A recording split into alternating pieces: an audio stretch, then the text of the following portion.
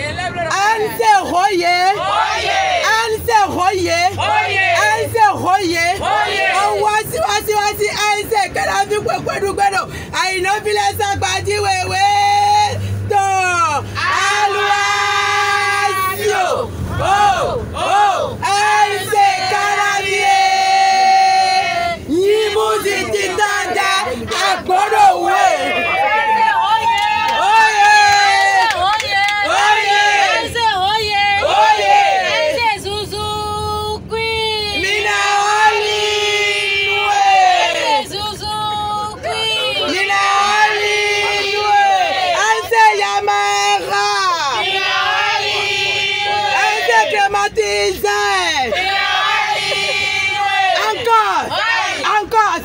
Encore, ça.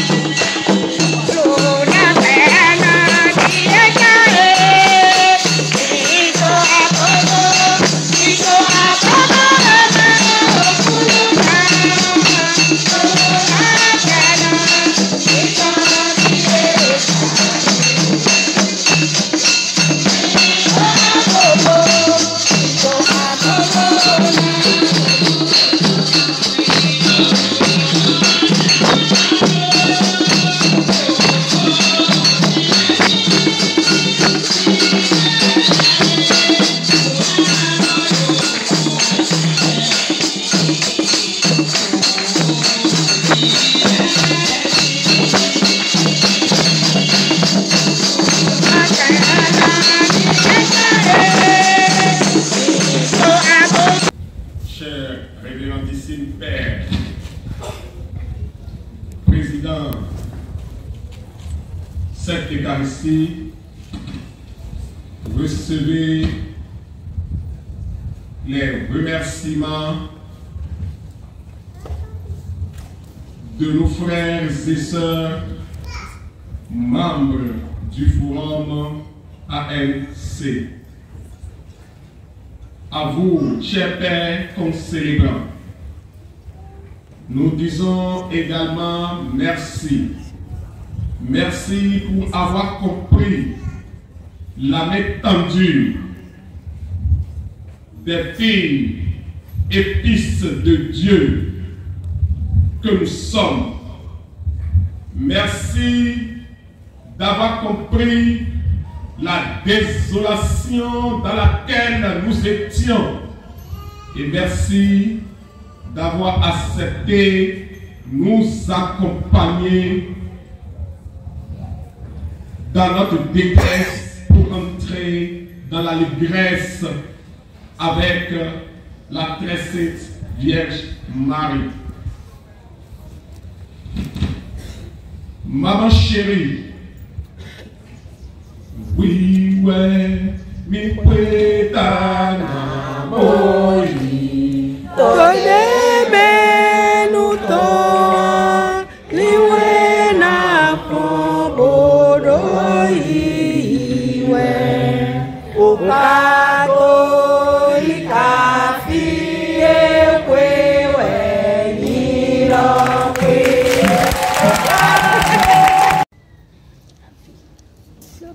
C'est la joie. No Maria, mi Yahweh,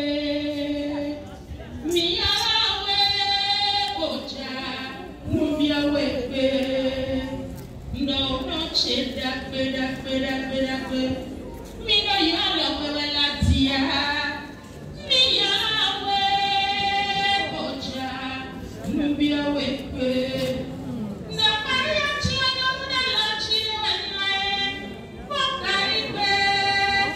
C'est l'émotion, hein, c'est l'émotion ici, c'est l'émotion partout. Nous pleurons, mais les pleurs de joie, les pleurs de délivrance. En tout cas, nous, en tant que l'homme a vu, et il y a vu une blague, a vu à Ouadidjeton, l'émotion, on peut mettre.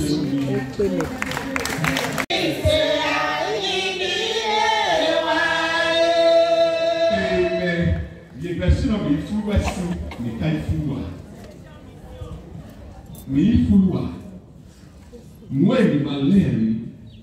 Et le Mawachalo sort à l'homme sort tête tournant. Bon, outil. Ah oui, quand nous tasser et on va fournir plein de filles. Ah oui, mais j'ai une monnaie. Ma j'ai une name. Ma moi. Mina le fille Homer. Ma moi. Tom laisse lui. Poteau à la dieue, Kakaroto, Hali, bon, il va le faire et Béa. Il y a un sort de Tomona Tom. Peu il y a un gant, Bénétoton et l'homme, PCC. Bon, un sort de Tomona Tom, il y a des sous l'air, beau canalé, fonçant, caissé, bon, un beau sado, nos villes et bon. Gokane, no, mais et ma jekaro, yon kotolu, ay kuba mime elo dia.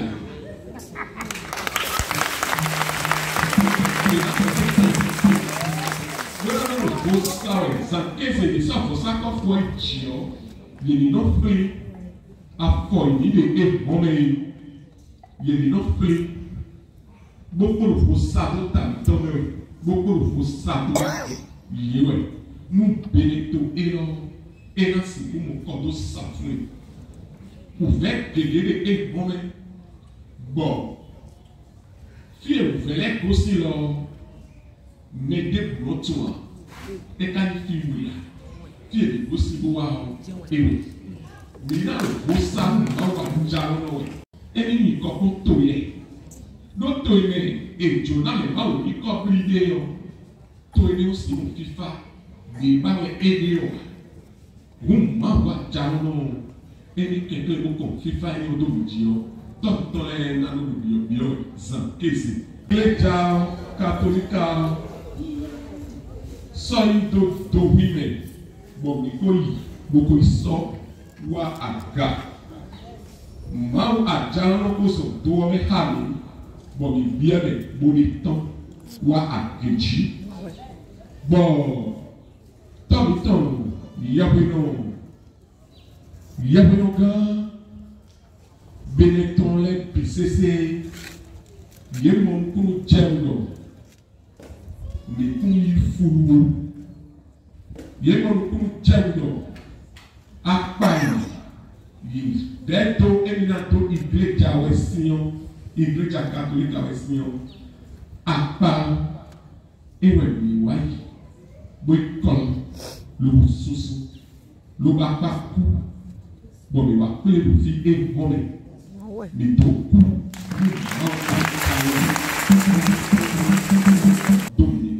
Mais donc, mais aussi, le tadium est aussi, il faut tomber. Il faut que tu aies des mots. Mais donc, il faut que la chaîne des résultats. Et la chaîne des guérilles. Et bon, voilà. Après, non. Après, lui, vous pouvez pas. À 100 tout. Les c'est pour les soldats tués.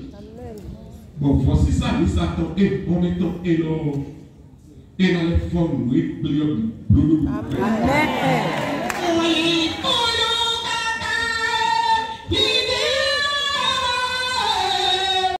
mes pères, merci beaucoup.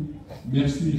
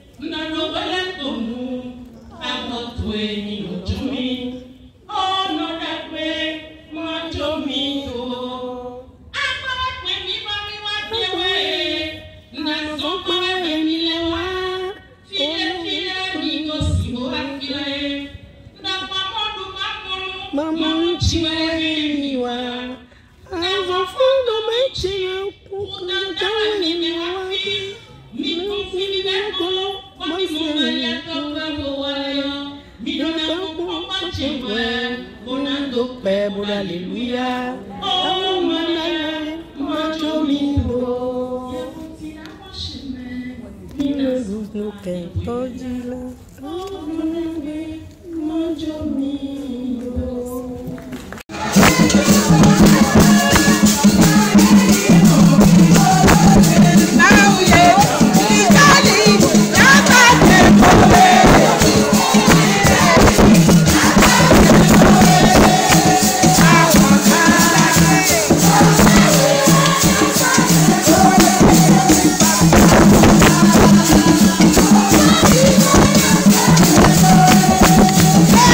Let's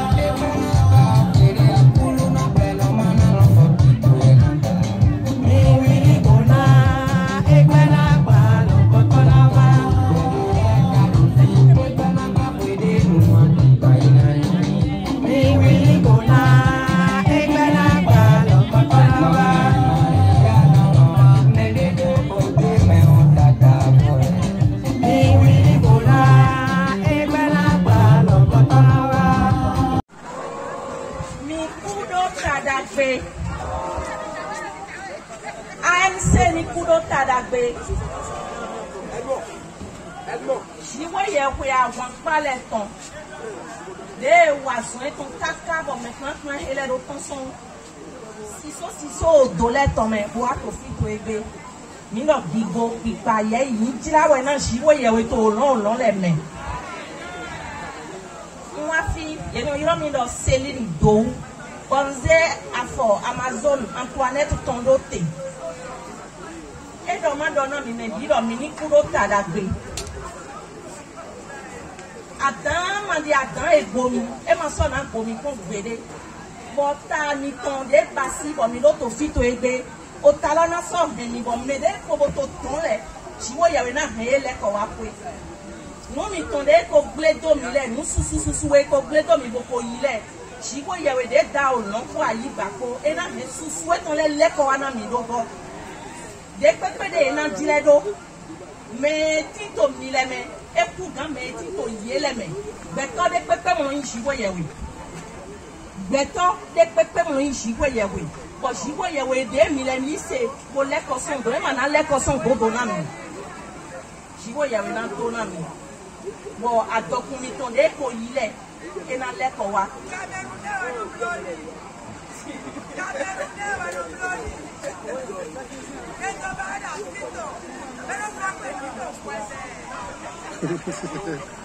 Jiwe yewe comprend mi.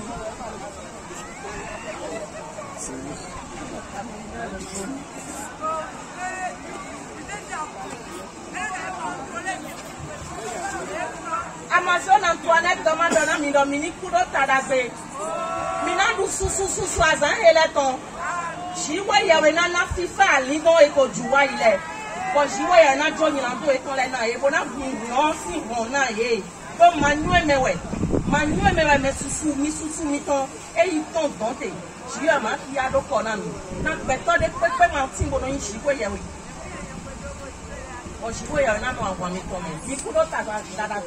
Merci beaucoup, Fofo. Asia de okuno zero alo mena mi domini do plein alito e boule Dieu m'a dit que asia la na flexion alo mi tome comme moi ya dije ou na me dit pas attends merci beaucoup nous nous fait face mieux et que Dieu nous alors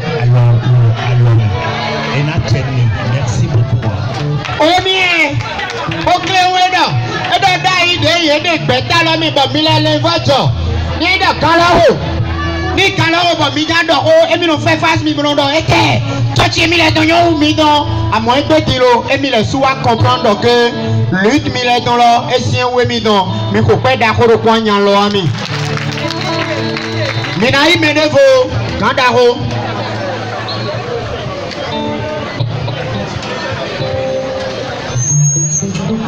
aha eni ça veut dire que medakolo ye ka gbe de flindi e so gbe de meleton melebe de akulo me gbe di do mileko bo ye so gbe de afun ton pe ni adido e ni leko bo e ma jan se jan e doedo asia do ni yele ma bro mo boku wa mi wa ni ma tele mi ma mo ndu merci. À présent, c'est le tour de la représentation africaine. Ah ouais, Dada, il est malin quand vous allez vous maigrir. À moins de vous allez vous lancer. Micro du mouvement. C'est un clou assis et dehors, bien mis. Et pour nous, oui. À mon noir. Il faut tout dire. Clashez-vous seulement. Bonjour frères et sœurs. Je vous souhaite une très bonne fête. Merci. Et aujourd'hui là, c'est un jour de joie. Aujourd'hui, vraiment, nous rendons grâce.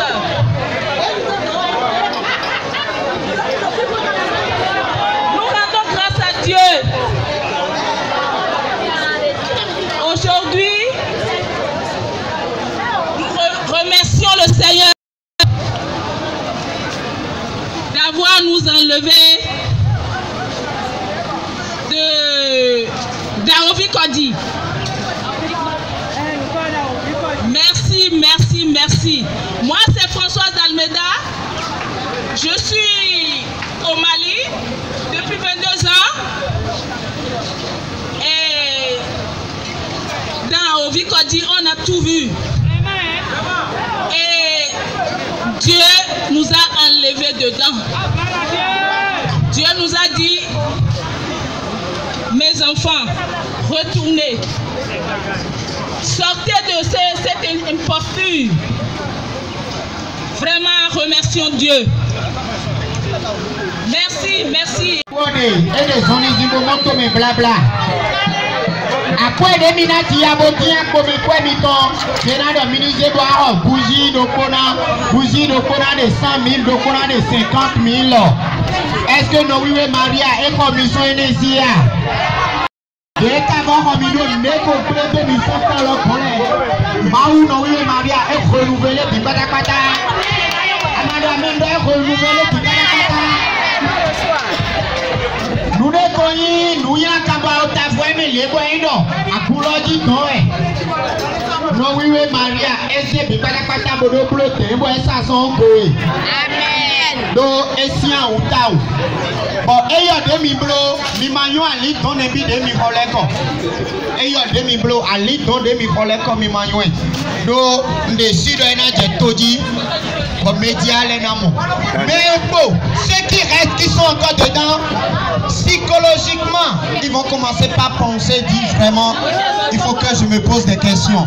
Ça veut dire que notamment, ça veut dire normalement, il faut aller dans ce sous l'école.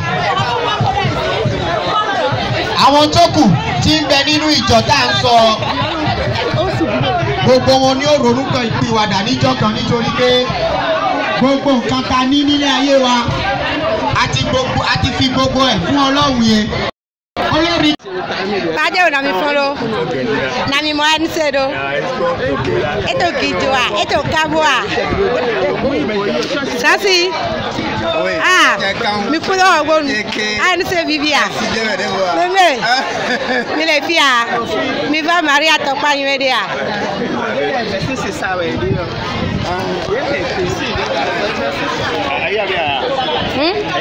N kò yíyé sí. Ó tọ́pọ̀ ọ̀hún ọ̀pọ̀ nàmá dọ́gbẹ̀nú mi. Mi ló fi kíjọ nú mi à. Àníṣe òye. Àníṣe òye. Mi ló fi kíjọ. Àníṣe kẹ́nàbílẹ̀ mi bọ́kọ̀ mi lé lẹ́kúrẹ́ bí èmi káre. Ó bu ẹ̀mí dọ̀tí. Mama mi ló fi à. Lókù sẹ́lẹ̀. Mi àdápẹ̀lẹ̀ mi. Yàkọ́ péjọ.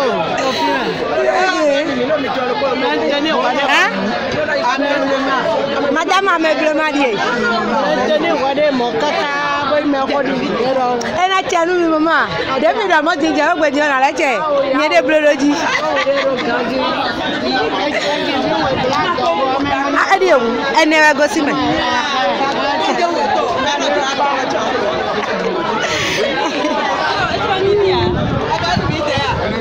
Mais biwa yibe.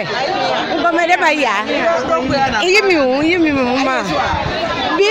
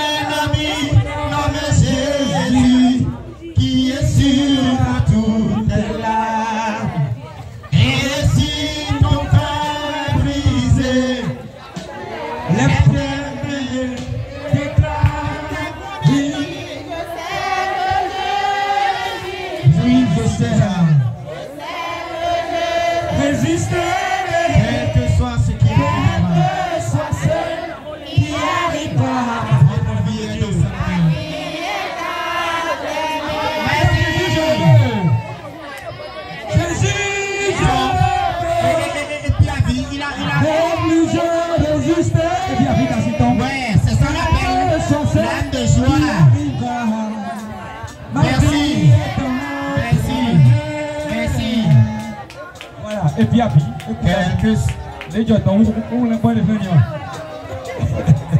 Il y a pas de gens qui ont tout propriété du monde de quel que soit tes revers, même si tout va de travers, et si tout semble être à l'envers, prends courage, persévère, quelles que soient tes ambitions, t'envoie ta dévotion. Non, c'est fini, c'est fini. Du courage, du courage, au nom de Jésus. Kaka va maintenant il y a Bibi. Alors Seigneur, prends ta grâce. Aïe, pas qu'on aime les bio, moto quoi. C'est ça. Élevé au rang de leader. Parti de gloire, le fils de l'homme reviendra et on l'appellera le leader de la tribune de Juda. Eh bon, on va voir un coup bas.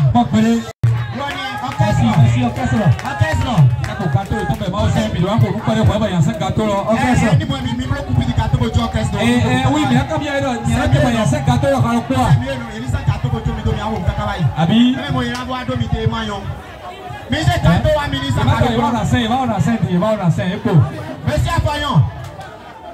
Ça reste beau. Ah, mais là, il y a beaucoup de gens qui ont des bébés.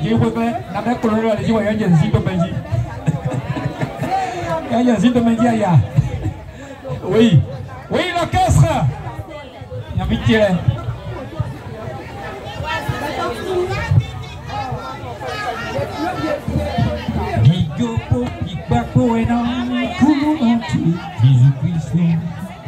L'orchestre, c'est bon.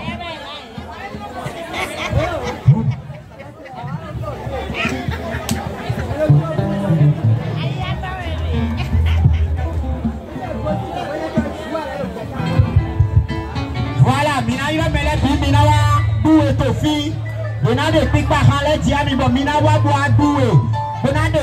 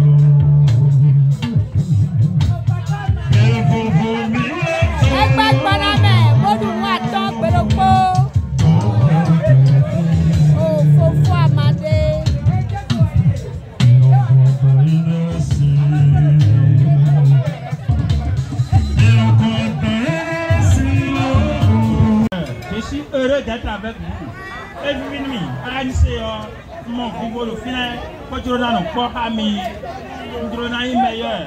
Mais nous d'autres, lundi, badano l'air, ben si grand ils aiment, il y a dans faux et il y a dans nos vivis. Lundi, badano, l'été sous quoi caca, lundi 18h, nous, à d'autres, merci à Zéro. Joyeux anniversaire, on va commencer en langue française. Les bleus français pour Miablo en anglais. Les bleus anglais pour Miablo en goût. Les bleus en goût en chinois pour en chinois pour cette année. Ok. Je sais, si vous êtes prêts, vous nous faites signe. Ça peut aller. Appuyons. Joyeux anniversaire. Joyeux anniversaire. Joyeux anniversaire ANC. Joyeux anniversaire.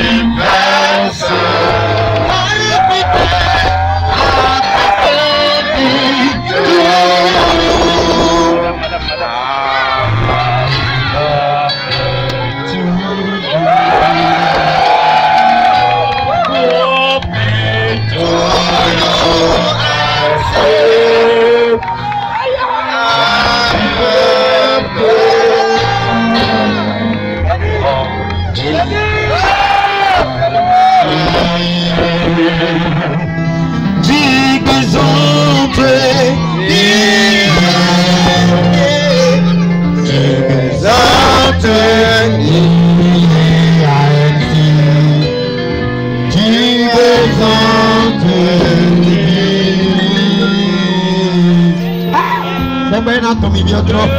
Voilà, on va appeler. On va te compter. On va appeler le nom de Jésus. J-E-S-U-S. On va crier Jésus, on va couper. Vous êtes d'accord avec moi? Vous êtes coupé, vous êtes d'accord avec moi? Ouais. C'est parti.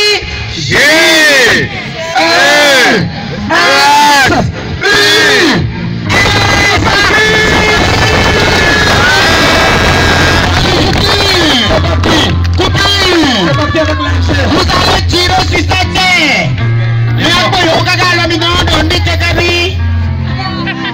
Vous allez trop vieillir. Chaque année on va se voir. Personne d'entre vous ne va pas se disperser ou dissoudre.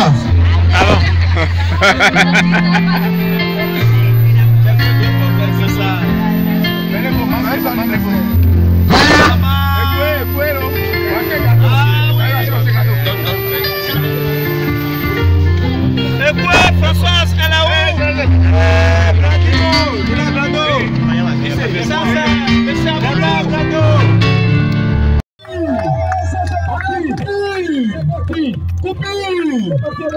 Vous allez tirer sur sa terre.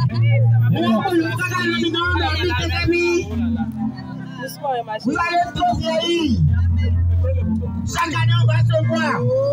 Personne d'entre vous ne va pas se disperser ou dissoudre. Amen.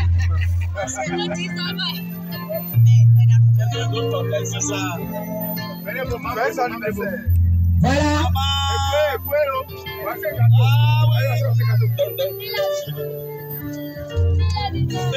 Françoise, elle a où?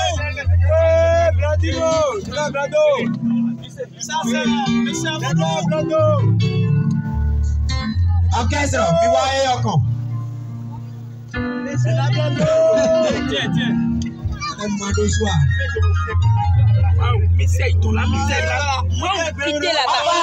Vous allez rester là, je vais inviter le guest.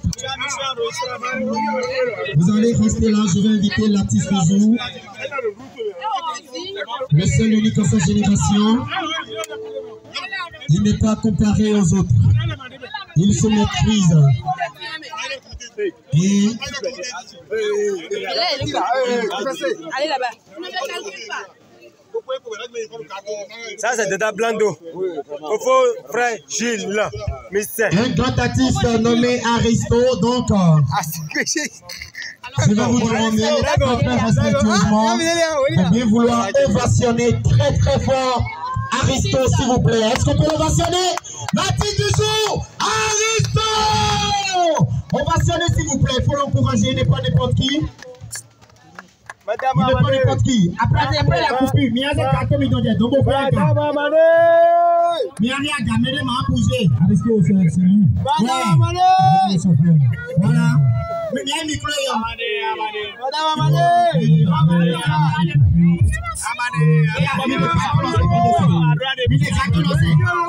Enlevez ça, ça reste l'artiste. Enlevez.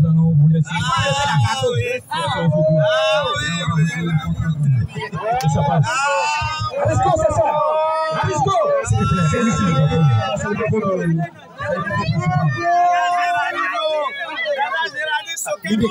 C'est là, l'artiste est là.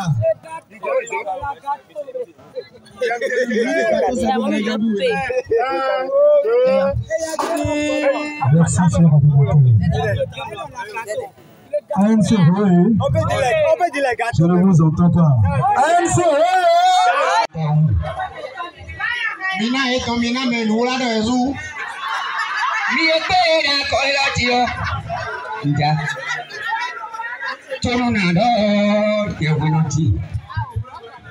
Ça fait un copie là. On le CV, monsieur Anya. You are not a Casey. I hope a man do Casey or idiot. Maybe me no see do county penono. Casey. So poteau me akiza. Bonodo. Ya before they don't come into it. Our video a home in no benefit. Totime. I couldn't bene tonti bedo. Bedutoa. Akulu o asakbaza. Ina ponu boyo mfeto do pẹ̀lú to sunu ena isi beyon. Aye morado ga ito kan. Be ni onu wa. Au viene ko to teo. E para fi ko para si. O para su. Beto ha so iba so ibu. Beto ha si iba si to iku. Beto ha ko ibo. Akwe ton biwe bo. Neyon e. O métier vivait. Papa lino ye aussi. Quand vous bien mais. Quoi il me les ans. Il bec Banamé boudou attend. Faut te ano anu te travaux quand tu sais ouais. Quand vous bien mais. Quand vous bien. À quoi il me les ans. Jean-Claude Assoba. Métier les ans et non non.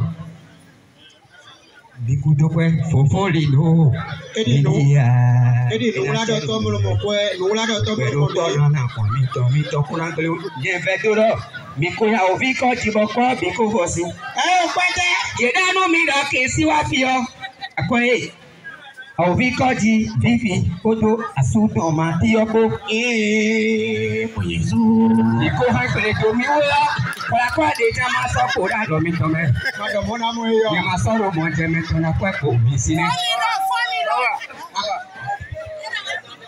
au vie wa be ni fi o me Matias Bowi biga e kala asi fe to abe do ama do yi bele ni aji sa do bele fi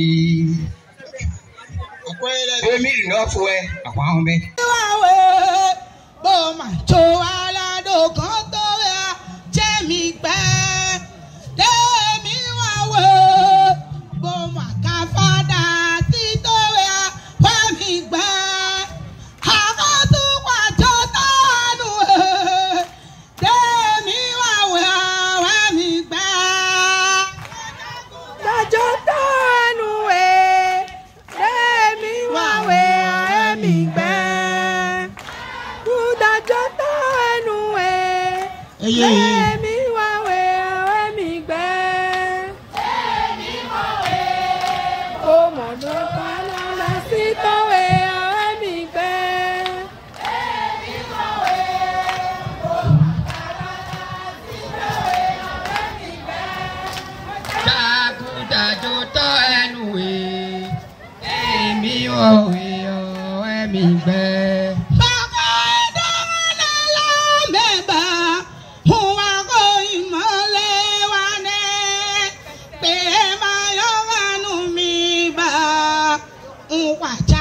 Mole wane ha ofi wade waze tado otoje mefiti ha ofi wade waze tado beneto me fi ati o mama jesi fi ko gba ati gba ko go tan hane ojaku dawe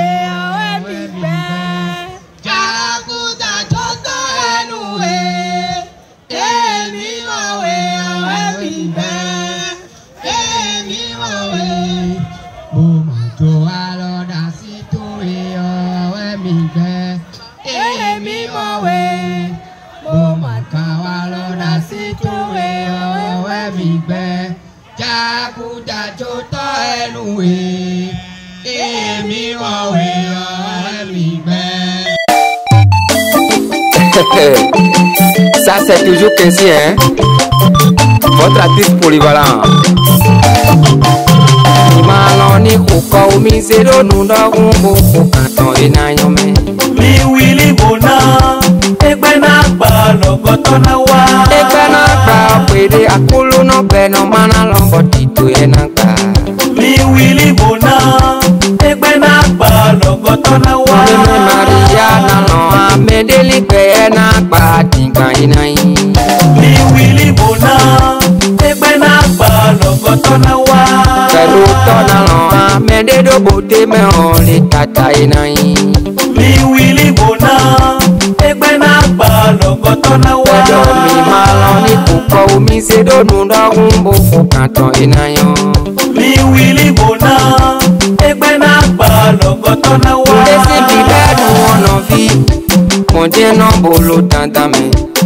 Bibenu ono vi. Uveje no do tanta. Bono koi disi me boya miyome. Awakame ni makumio. Loa yena do kode le do miu. Kasoa yene mbokwe mwa. Bona no chamiko. Bona wakame ni kumi. Nume bomo ni mandi miwu. Fitilo kweto me ono vi. Kono kweto o tanta mewe. Bomo jeno hindu tanta. Mimbo makon eko. Mini ve fon bodo mi ton awe. Kozande we na inu kome. Kome chato na le jolo. Eyon mi maloni koko. Mi sedo nundo umbo fukaton enayon. Mi Willy Bona. Ebena ba logo tona wa. Ebena ba kwere akulu no beno mana lombo tito enaka. Mi Willy Bona. Ebena ba logo tona wa. Dakani bedi le kadofi. Ebena ba kwede nuwa tingba enayi. Mi Willy Bona. Ebena ba logo tona wa. Lomi me Maria na lo amende do bode me on tata voe. Mi Willy Bona. Ebena ba logo tona wa. Potito edo pe onu omi doto. Edi edo pe unjai. Biro pe oton mi doto. Edi edo pe unjai. Gogbe pele akiweyi. Nuton eno kwele mi moa. Mede na wa bo kantinga. Ede isi me bonu ya. Katinga no renu pele taun. Mede na wa bo ime ya. Bale na wa kombo tomi jonu. Akosuwe na do potome. Bonu e kande ma wa fala foe. Ena no wala lobodo. Ede isi me onle aranko. Unwe no rekpe pele taun. Akwe poto yonuko. Nkekele buka imito. Eda wetende. Mi maloni kuko. Mi zedo nundo kumbu. Ukato inayo. Mi Willy Bona. Ebena ba logo tona wa. Ile bo ile jane. Akpono kensi ton lene wane. Ipa obombo. Mi ramboda obombo. Ando ile jane me eteti kensi no sudile. Ipa obombo. Mi ramboda obombo. Sonu kele tenu le kele. Atakanis mukhosu le jasume. Ipa obombo. Mi ramboda obombo. Yonu da gbele kele. Ele ubo sintenu ason. Ipa obombo. Mi ramboda obombo. Ando ile jane. Akpono kensi ton le weja. Ipa obombo. Mi ramboda obombo. Awo bobo eje kakweto mejo me vile weja. Ipa obombo. Mi ramboda obombo. Awo bobo eje kakponzanu kensi ton le wane. Ipa obombo. Mi ramboda obombo. Ando ile jane me eteti kensi no sudile. Ipa obombo. Mi ramboda obombo. Yonu da gbele kele ele ubo sintenu ason.